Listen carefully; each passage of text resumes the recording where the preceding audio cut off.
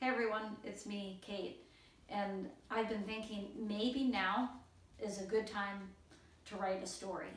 Maybe we should have a writing workshop. Maybe we should all write together.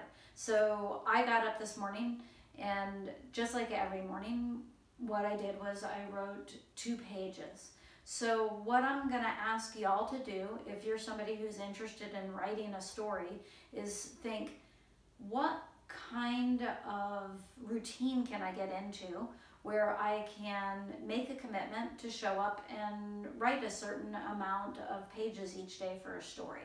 And what we'll do is we'll kind of just work together. So I've told you what I did today.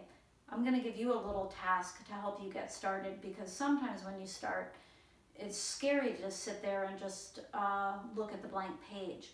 So an easy way in, a great way to start a story, is to just think that you're writing a letter to somebody. It doesn't even have to be somebody that you know.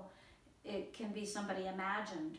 So this is the little job that I'm going to give you. The way to write your pages is to think of writing a letter to somebody. And that's the way to get started on writing your story. Just write the letter. And then we're going to meet back here later on, and I'll give you another tip and another way to proceed. And in the meantime, you know what I'm going to be doing? Writing 2 pages, checking in with you.